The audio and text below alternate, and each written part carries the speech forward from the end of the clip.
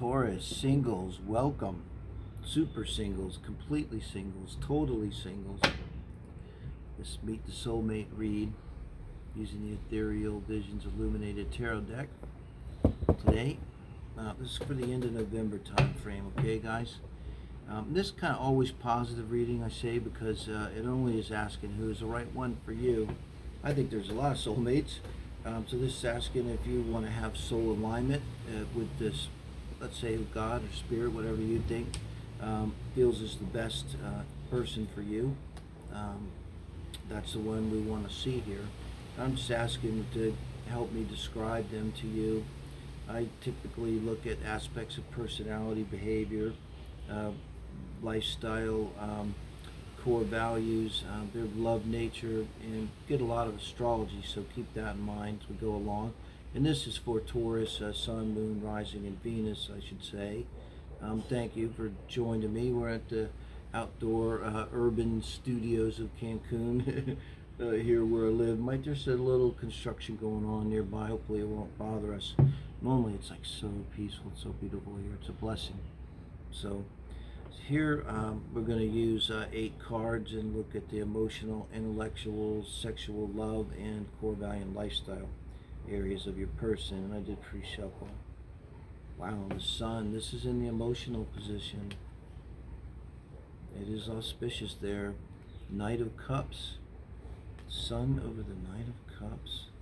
So, and I should say too, don't, if you see the Three of Swords, it's not, no one's breaking up. This is a little bit of a different read. So here I'm looking at their emotional nature. I see the childhood here. I see a very good childhood. You know, they just would have been with parents. They're the type of person, probably their parents are still together, celebrating their 30, 40, 50th anniversaries, whatever. They just had, I think, like, it's kind of, I don't know why it's kind of getting me. It's like, it's rare, isn't it? They had this kind of just good childhood with like solid parents that loved each other. And you know, I don't know if it, I was going to say I don't know if it was perfect, but I don't know what the Sun kind of implies that it was perfect.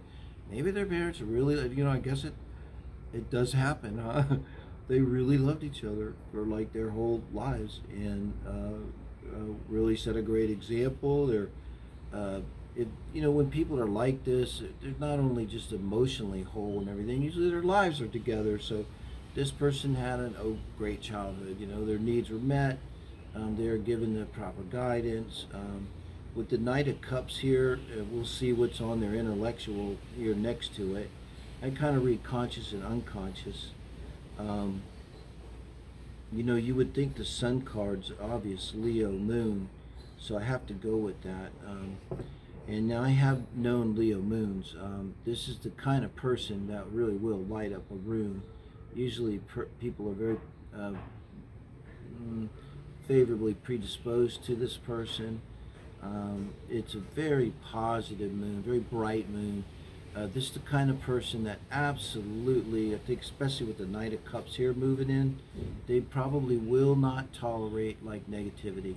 Like even to the point, like if they're watching Netflix or something, they're gonna watch the you know, zombie stuff or something horrible, and they really probably don't like even like shadow work and discussions and any kind of dark things like that. They really want to keep things positive and light, you know. Hermit energy, got to be a Virgo Sun. This is where I read the Sun. And this is the intellectual position. I mentioned in the other reading how you can't get much better than a Virgo Mercury for a good mind. But let's see here. 10 of Cups. You got the Hermit over the 10 of Cups in their intellectual position. Now I said I wanted to kind of see where this Knight was going, and he's going to the 10 of Cups. You know, this person, I told you, the Sun and the 10 of Cups, their parents were like Morticia and fucking Gomez or something, man. That's what we're dealing with. And so, put it the right way. So, really just had this ridiculously good childhood. They've got the Virgo Sun. It's looking at the moon here, the Leo moon.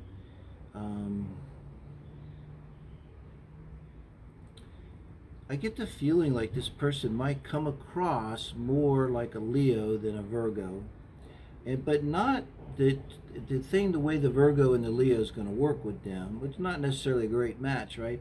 But the way they make it work is it kind of brings out the best parts of both. Like with the Virgo Sun, they have kind of the humility, the sincerity, the honesty that goes with that.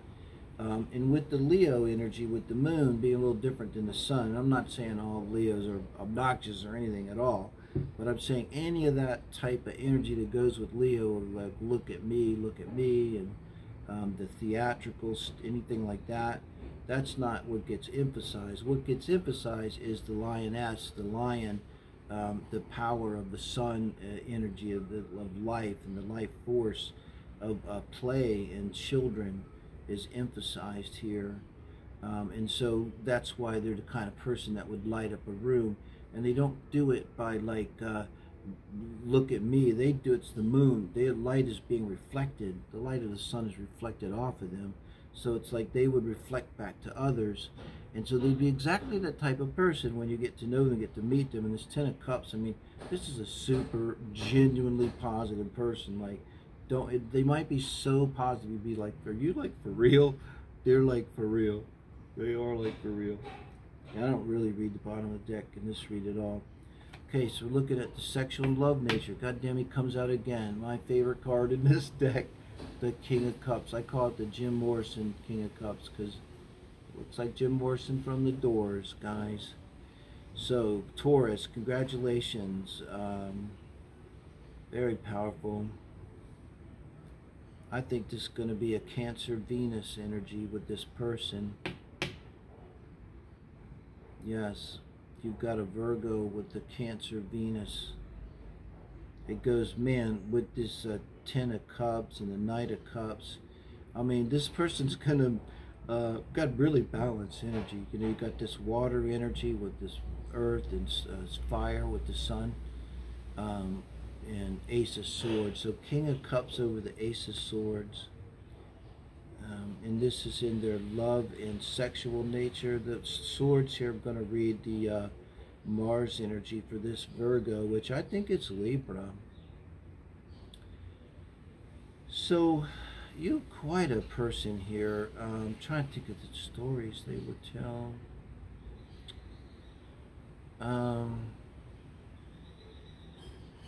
I see them being pretty well balanced. Like in terms of relationships, I don't see them drawing in a lot of drama and bad relationships.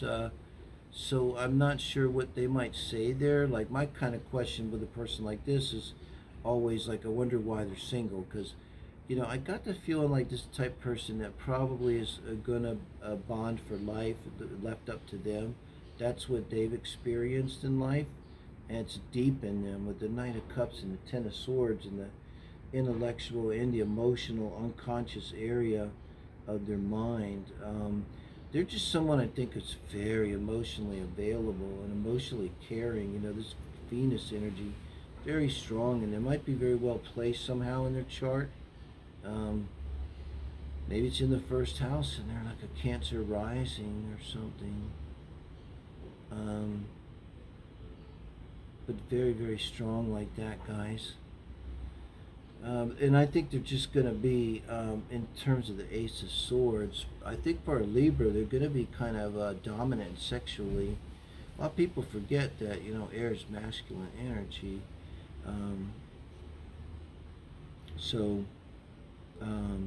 But it goes very well with the Virgo energy. So typically with someone like this, whatever they're doing, it's going to be about you, you know. The lovemaking is going to be about you and you feeling good. Very emotional. Nine of Wands. This is in their core value and lifestyle energy. Over the Three of Cups. And that's not them fooling around with people. So, you know, with this reading. So, boy, I think they've been really challenged, though, in their career, and I'm trying to think of why.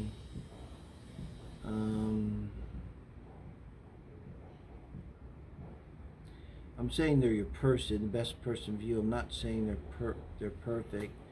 They may have a tendency to kind of see life through rose-colored glasses, I think. And hopefully that's something they're trying to get a handle on. You know, you would think, like with the sun, which is already, of course, everything and the brightest object in the sky, we've got the hermit lighting up that moon, that sun energy. But you know why? Because even though it's so bright and it's the sun, you know, I guess that you could kind of say the sun can't see itself, you know. Maybe they have a 7th house sun. That's like where you can't see yourself. You need someone else to shine light on you. But they're trying to shine light because with this, it doesn't want to go deep and look at anything that's, and there's always shadow stuff. I mean, congratulations, you had a great childhood. There's always, you know, shadow stuff to have to deal with. And that's a lot of times what it means to be kind of rose-colored glasses. And so they may have not made the best decisions, and they may have struggled, as I think they're going to tell you about in their career. And I think what this 3 of Cups is saying, you know, 3 of Cups is great energy. It's 3rd house energy, Gemini, but it's in terms of emotion. So it's a lot of emotional energy, they have a lot of emotional energy anyway, and wanting to put it into their career. And I think it's like probably there's some kind of caretaker. They could be like a nurse or a doctor, or doing something for other people. And I think, you know, they probably do too much. They probably feel like they don't get enough back for what they do. It feels to me like a classic person that loves too much, you know, and that's kind of the way they're going to be with you, you know. But now I personally, nobody's perfect, so, you know, if your fault is that you love too much, I get it, you know. It's like on the spiritual path, especially, that's something you want to bring into some integration. But there's worse things, you know, and with the right person who appreciates this and reciprocates, and then, you know, you can simply point out to them, well, honey, it sounds like a great job, but think about it, and da-da-da, and then you break it down logically and show them that they're actually going to be working their ass off for not a great amount of money as it seems like, because they might just be prone to that, you know.